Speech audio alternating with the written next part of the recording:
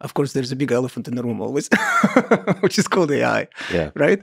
And so I know that you are an expert in the subject, and we're living now in these very interesting times of new AI systems coming online, pretty much every couple of weeks.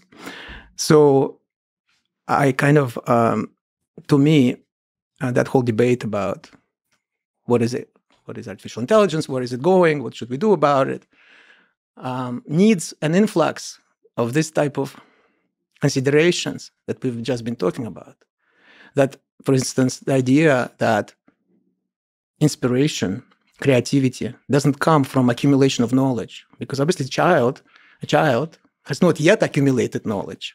And yet the great ones are on record saying that a child has a capacity to create. And an adult credits the inner child. The inner child, yeah. For this capacity to create as an adult, you see. That's kind of weird if we take the point of view that everything is computation, everything is accumulation of knowledge, that just bigger and bigger data sets, finer and finer neural networks, and then we will be able to replicate human consciousness. If we take that point of view, then what I just said kind of doesn't fit. Because obviously a child has not been fed any training data, as far as we know. Yet they're perfectly capable of distinguishing between cats and dogs, for instance, and stuff like that. But much more than that, they're also capable of that, wide-eyed, sort of perspective. So can it really be captured? That perspective, that sense of awe, can it really be captured by computation alone? I don't know the answer, so I'm not sort of trying to present a particular point of view. I'm just trying to question any theory that starts out by saying life is this or consciousness is this. Because when you look more closely, you recognize that there are some other things at play which do not quite fit the narrative.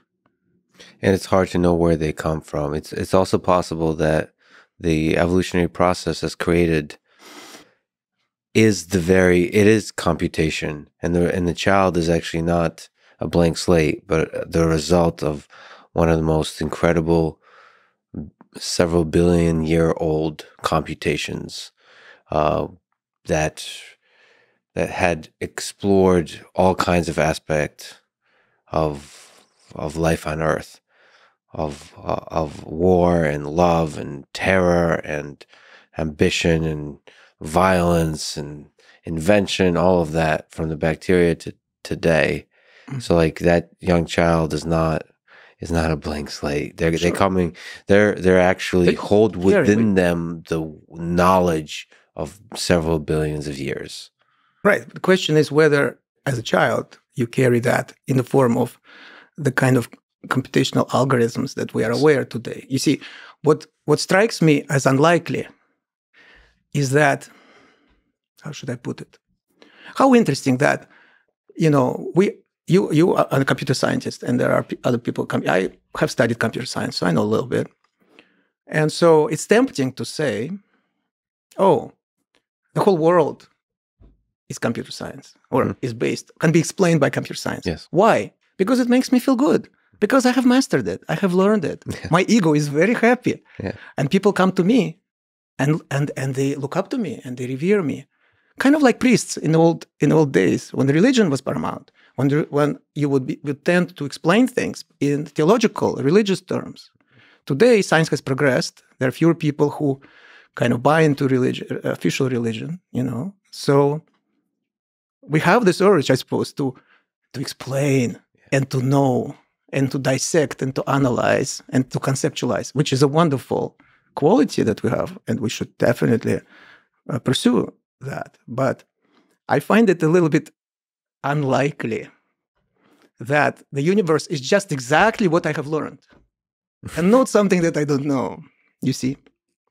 Well, there's a lot of interesting aspects of the current large language models that one perspective of it, I think, speaks to the love and math that you talk to, which is they're trained on the human data from the internet, So at its best, a large language model like GPT-4 captures the magic of the human condition on its full display, its full complexity.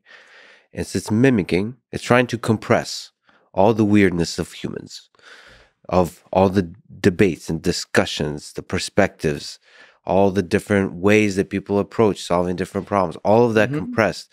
So we're each individual ants. We only have we have a family, we interact with a few little ants. And here comes AI that's able to summarize like a TLDR report of humanity. And that's the beauty of it. So I embrace it. But I wonder if I'm very impressed by it.